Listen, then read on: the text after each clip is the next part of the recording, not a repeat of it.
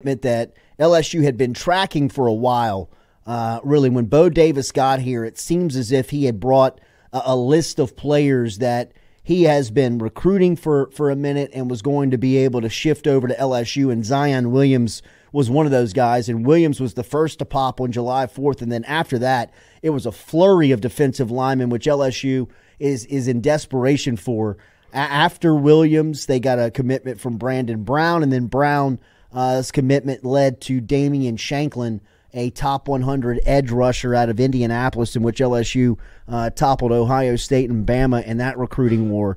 So very successful push over the holiday. We're going to catch up and get some insight on all of it from our friend Glenn West, who is dialing in now from 247. Glenn's got some really good work over at 247.com that you can read on that is specifically about the recruiting wins for LSU football. And then, of course, Matt McMahon's kind of had a sneaky, really good offseason in recruiting, both high school and transfer portal. We'll talk to Glenn about that piece before we get out of here. Glenn, happy belated 4th. Good to see you, big fella. Hey, Jordy, I was just catching you there. We're about a week away from media days, which is always a good kind of starting point for me in terms of the start of the regular season. So, media days this coming week, and a couple weeks from now we'll be starting up fall camp, and before you know it, we're approaching that 50-day mark until Game 1 in Las Vegas. So, very exciting time, and things are about to start heating up here very soon. Glenn, you got any idea who they're going to take with them? I do not. I have my suspicions. I have my guesses, my predictions, but they haven't really revealed any of that stuff yet. It's usually about 2 or 3 players. So, who you got? Guess somebody. Yeah. What's that? Who you got? Who you guess? I would guess. Yeah. I would say maybe Garrett Nussmeier would probably go. I would have Greg Penn in there, maybe for the defensive side of the ball, and then probably one of either Will Campbell or Emory Jones. That would be my guess. Pretty safe. As the 3 players. Yeah, I think pretty so. Safe, for yeah, sure. I think so too. And I think LSU's got great representation. I think there's one debate, and possibly I think if you want Harold Perkins to become the face of your defense, to become the voice of one of these voices of LSU football, this would be a great spot. He's not. I don't know. I've not been to a lot of the media gatherings that he's had, but I know that he's a pretty quiet guy. We've spoken. Yeah. We've spoken with Harold a couple of times, and I must say, we spoke to him back in the spring, and he was much more comfortable with the media. So, that certainly could be a position there where I think LSU might consider it. I think it probably also is going to be a little bit up to Harold and whether he wants to go or not. But he'd be somebody that I would definitely be interested in hearing from, because one of the biggest questions is maybe how he's developed over the offseason at that inside linebacker spot. It's going to be so critical for LSU this season. All right, Big G, as we said, LSU, huge pull during the holiday week. Started with Zion Williams, Brandon Brown, and then then Damian Shanklin. What was the 3 hauls for LSU football? Would the Tigers pick up? Yeah, they've loaded up here on this defensive line over the last really couple of weeks, because you can go back to even last week when they added LeJesse Harold, who we also have as a top 10 edge rusher in the country on 24/7 Sports. So, they picked up 2 top 10 edge rushers in Harold and Shanklin. That's obviously a great building block duo for Kevin Peoples to work with. He came in and he's made very fast work of bringing in 2 of the best for the 2025 class. So, they're getting some speed, they're getting some size, they're getting some height. A guy like Shanklin, who's been on campus, a number of times here over the last, couple months. He was back here for the spring game, and I remember talking with him a little bit, and the whole experience kind of really just I think threw him through a loop, because he was maybe a little bit, from up north. He just didn't really have the insight maybe of the program, but Coach Peoples and Blake Baker, the defensive staff, Frank Wilson, all those guys really made a great impression on him back in the spring game, got him back for an official visit, and were able to lock that recruitment down here in the month of July. So, he's a really exciting young player. I've watched a little bit of film on him. I think he's got some explosiveness that LSU's going to be able to tap into really early in his career. And then you mentioned it there with Bo Davis, pulling off the two commits here in the last couple days with Brandon Brown, who was a former Texas commit and got was on board with Bo Davis at Texas when he was at Texas, and Bo Davis has brought Brandon Brown in a couple of times here over the last several months, and was able to flip that recruitment. And then Zion Williams is somebody that even before Bo Davis got here, you kind of thought that LSU might get in on, and when Bo Davis arrived, he certainly has kind of upticked that the pressure of that recruitment, and he was on campus for an official visit in June as well, and he's somebody that we don't really know a whole ton about. He doesn't speak a lot with the media in terms of like just kind of interviews and sessions of that nature, but very explosive interior lineman who I think is going to be able to help LSU in a lot of ways. I mean, you've got to build up this defensive tackle room pronto, and they are certainly doing that here with those 4 guys. And certainly you look at the defensive tackle spot. I think that's one where LSU will continue to explore every avenue as they kind of go forward here. Other piece of recruiting news while we were away is that DK Moore commits to Oregon. Not great news for LSU, but of the scenarios that existed of him committing elsewhere, I think this is the better of the two. Do you think this sticks? Yeah, it's a good question. I mean, look, I think, DeCorian has showed us here over the last 6-7 months that he will be willing to listen to everybody until he's able to sign that, the dotted lines there in December. You mentioned that Oregon was probably the best spot for him. I think we had kind of been thinking he was not going to be choosing LSU this go around for quite a while. And Texas was obviously a really big, impact player in his recruitment the entire way. But Texas is also really locked in on Khalil Lockett and Jamie French, who are 2 Texas wide receivers who are, very much in the picture for LSU as well. And, I think the fact that DeCorian committed to Oregon maybe kind of, shifts the focus for Texas to Lockett and French. I think they feel like they can land both of those guys, and LSU will certainly continue to push for both of them as well. But I think if DeCorian had committed to Texas, then maybe there would have been a spot there where, I don't know that all 3 would have committed to Texas. That would have been a major overhaul and really impressive signing class for Texas. So, I think there's some positives of him committing to Oregon, but also I think, the fact that, Texas now has a couple open spots with a couple of the 5 stars that they're recruiting. LSU is going to be in a dogfight for both of those guys here as we kind of move forward in both of their recruitments. How about LSU's recruiting board at wide receiver? Glenn, I know you explained just a little bit of it there. But anybody else that they may be targeting here, anybody else that they've seen at these camps that they've had over the last couple of weeks that have made a push for LSU at that spot? Yeah, so, the one that we kind of keep hearing, obviously Lockett and French are the 2 big guns they've been going after.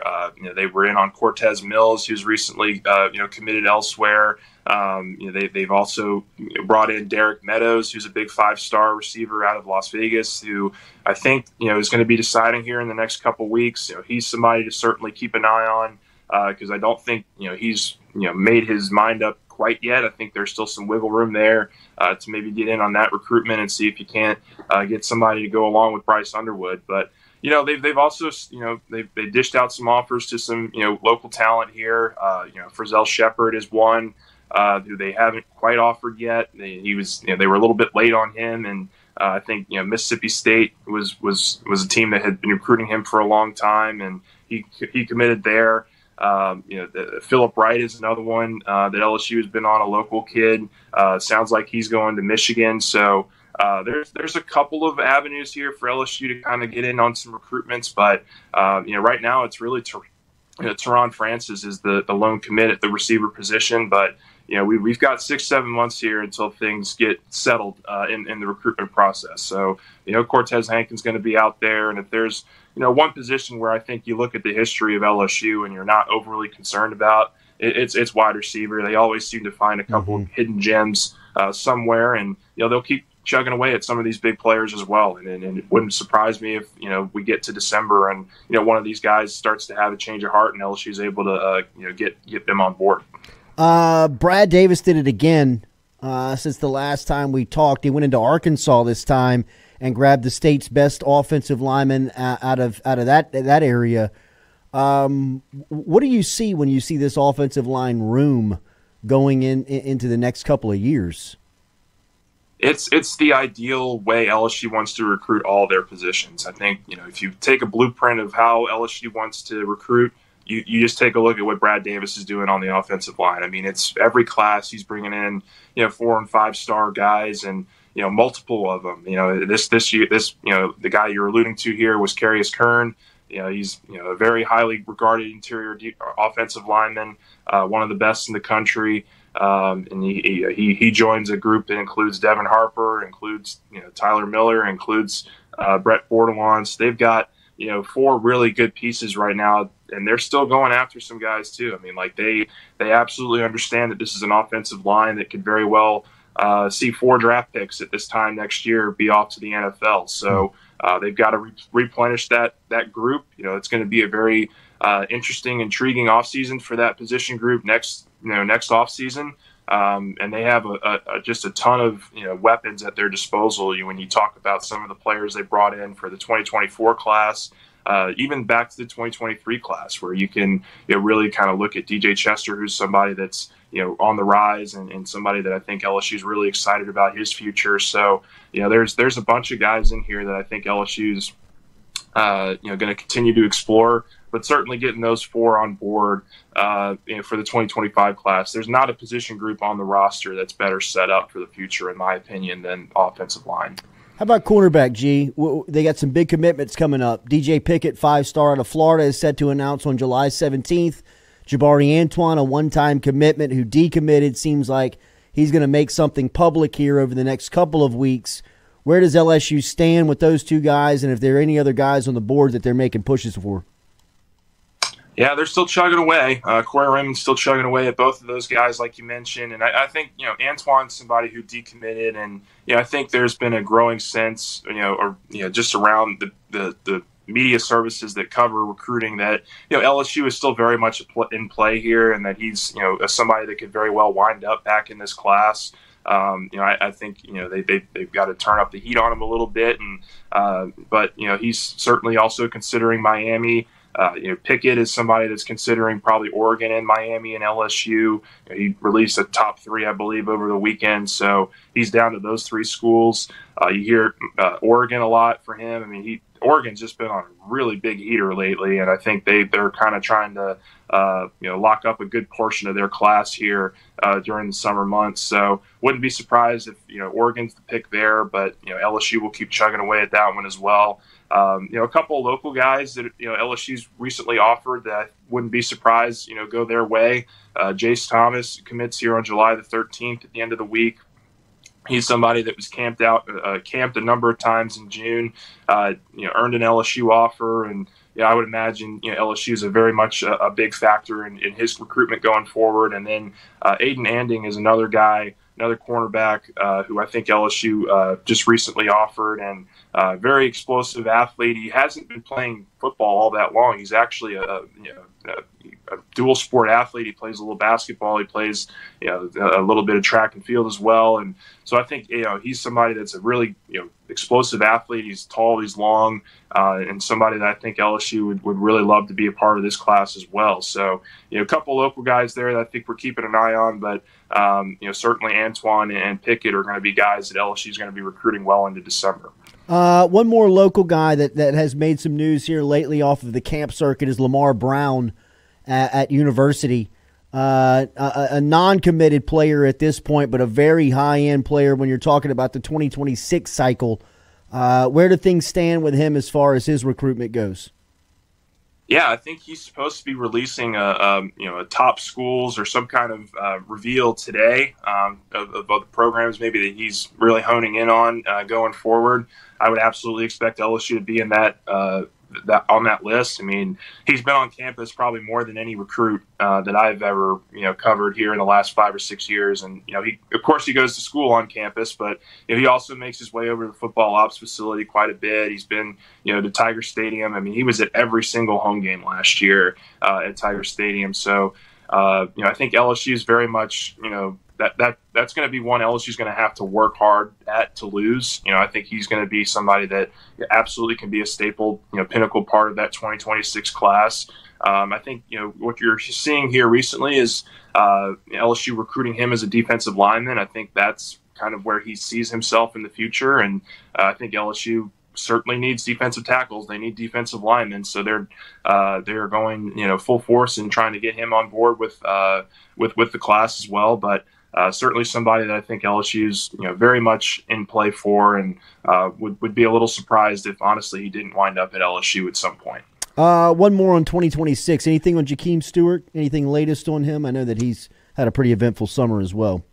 Yeah, he's been making the rounds. I mean, he goes to USC a lot. That's a school that's been certainly targeted by Stewart as one that's going to be a major factor. He's been to LSU a couple times the last couple months, so LSU's still doing their due diligence there. I think they're going to have to really work hard to keep Stewart. He's somebody that I think is very open to going out of state. He's made that very public over his conversations with various recruiting services and certainly with us. So yeah, look, he's one of the 5-6 best players in the country, and obviously there's going to be a lot of interest there, and he's certainly taking advantage of a lot of those visits this summer. This is obviously a really important summer for him. It's an important offseason going into his junior year. So LSU will keep plugging away at that one, but I don't get the sense that there's anything imminent in terms of a decision there. I think the only way that you would probably do that is if he decides to reclassify to 2025, which at this point he hasn't done, and I'm not sure he will do. So we'll see kind of what plays out there, but LSU will still be a major factor for Jakeem. Great piece on LSU basketball's offseason, Glenn, and just what they've done kind of quietly underneath the radar. Matt McMahon has put together a really nice roster heading into year 3. What'd you learn with your sit down with Coach? Yeah, so I had a chance to kind of text with him and catch up a little bit, and just wanted to reach out about the freshmen in particular: Curtis Givens, Rob Miller, Victorious Miller, and then he also gave me a little blurb on Corey Chest as well, who's the redshirt freshman. Really impressive group. I think they're about a month in right now to their summer workouts. They've got about 4 or 5 weeks left of really kind of on-court instruction and individual drill work, that kind of thing, before they kind of shut it down for a little bit and kind of give the guys a couple weeks off. But they're very much in the mix. I think in terms of when you look at NCAA tournament teams that are capable of getting there in the SEC. I think LSU has a roster that on paper can do it. They obviously are in a very tough SEC. This is as ridiculously hard of a conference in terms of basketball as I can remember watching, in terms of just the rosters and how much talent is out there in this conference this year. But LSU, I think, has put their best roster together to this point, and that's a huge credit to Matt McMahon.